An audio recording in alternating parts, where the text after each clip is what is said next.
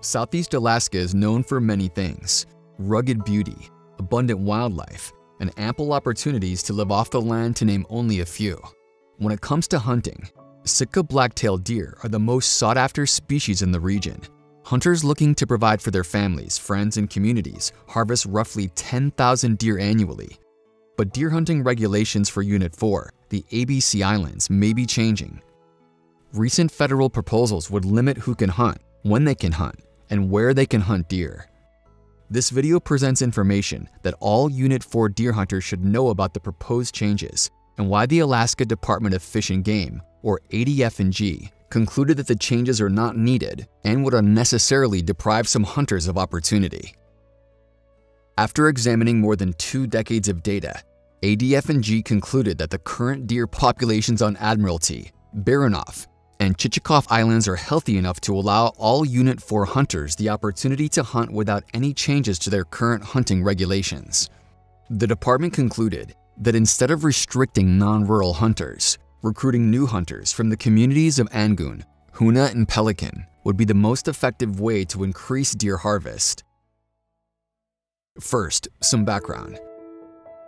In Alaska, there are 2 separate systems of hunting regulations: State of Alaska regulations adopted by the Alaska Board of Game, and federal regulations adopted by the Federal Subsistence Board.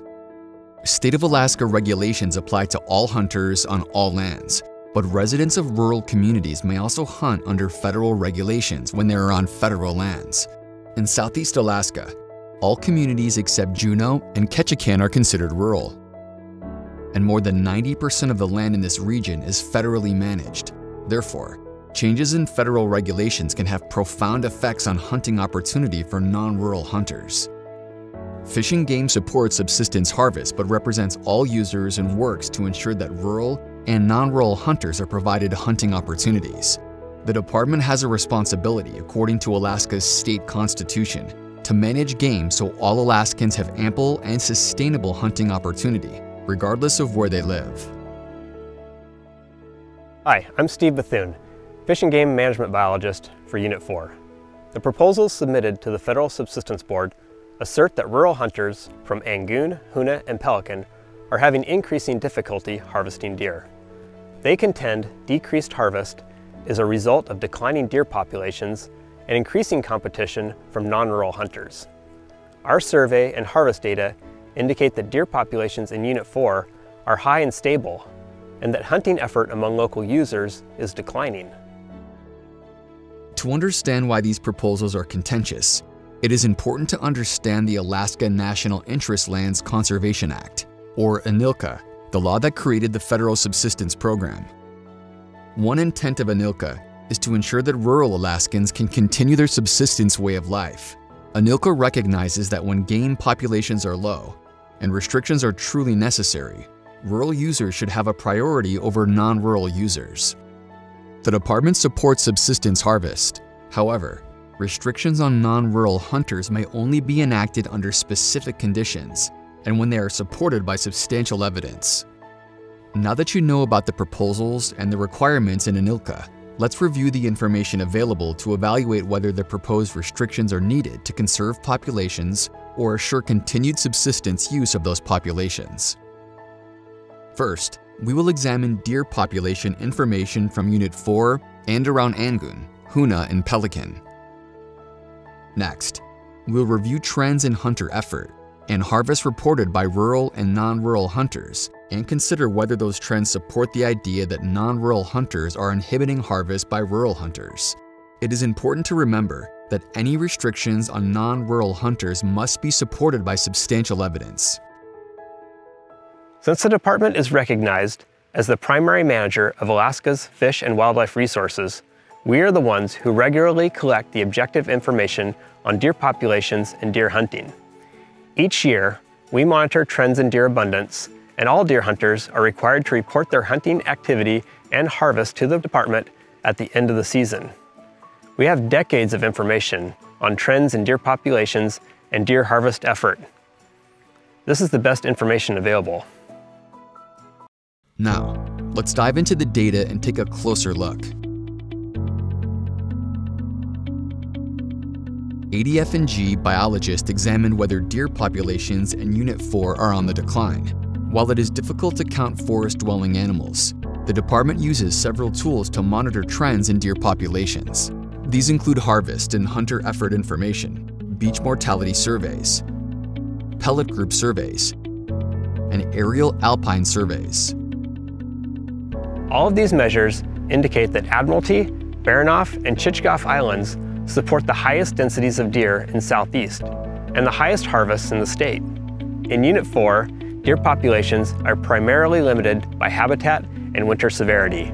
The islands of Unit 4 have mostly intact old-growth forest habitat, milder winters than the mainland, and lack the deer's primary predators, wolves and black bears.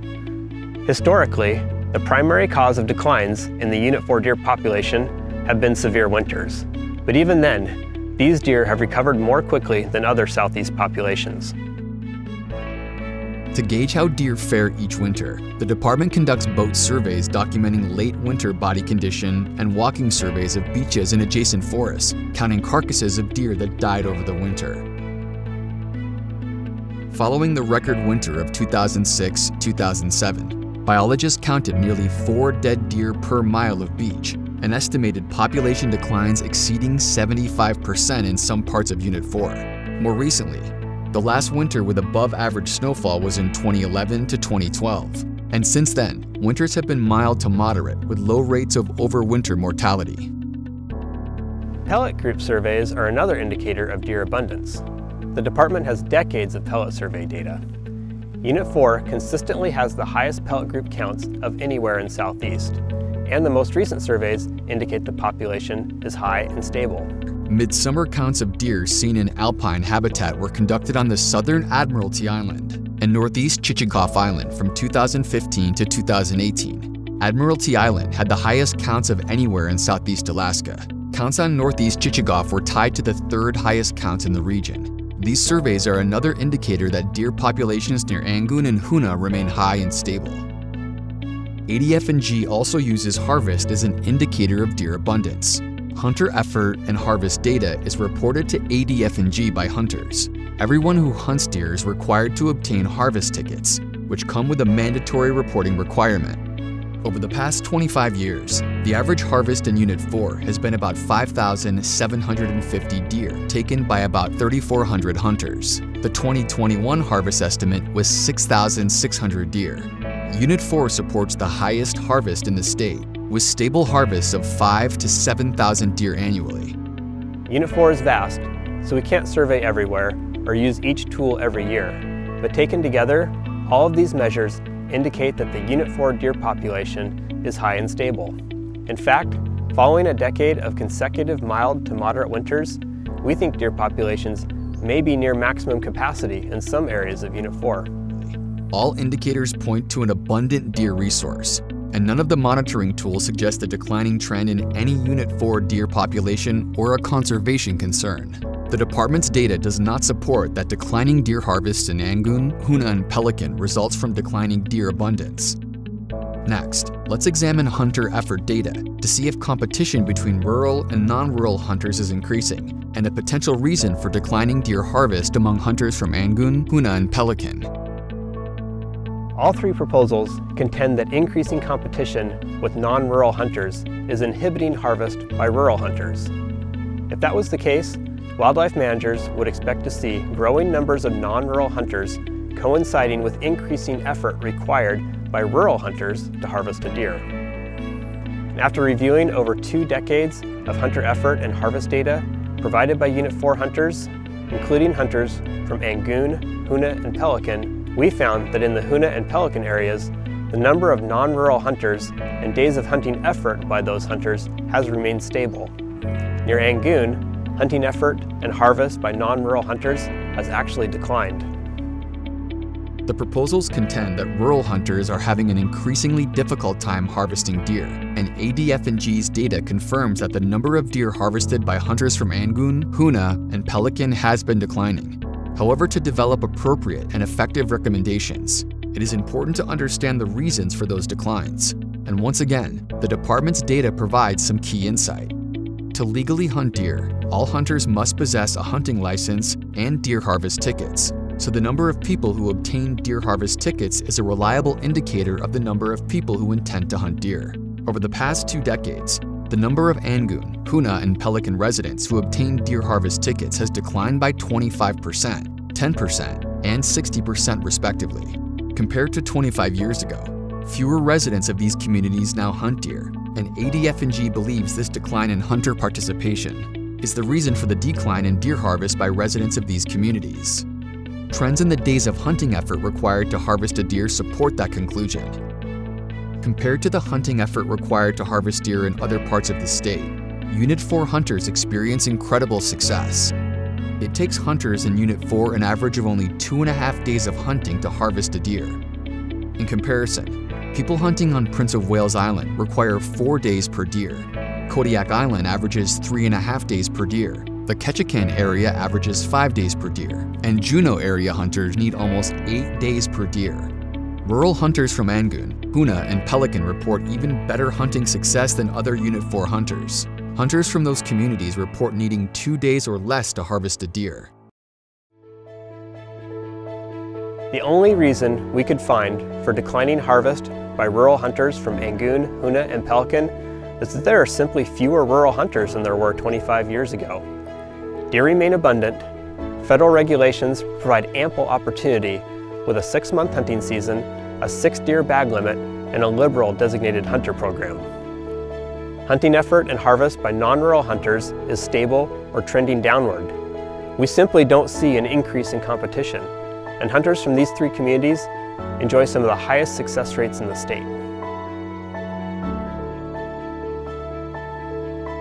ANILCA describes when opportunity for non-rural hunters may be restricted and requires that any restrictions must be supported by substantial evidence. The 25 years of data reviewed here provides objective and regularly collected information on deer populations, hunting effort, and harvest in Unit 4. Much of that data was reported to the department by hunters from Angoon, Hoonah, and Pelican. The Alaska Department of Fish and Game concludes that adopting any of the 3 Unit 4 deer proposals would ignore ANILCA's requirement for substantial evidence. Instead of restricting non-rural hunters, the department recommends that recruiting new hunters would be an effective remedy to increase deer harvest in the communities of Angoon, Hoonah, and Pelican. Current Unit 4 deer populations, season lengths, and bag limits provide ample and sustainable harvest opportunities for all hunters.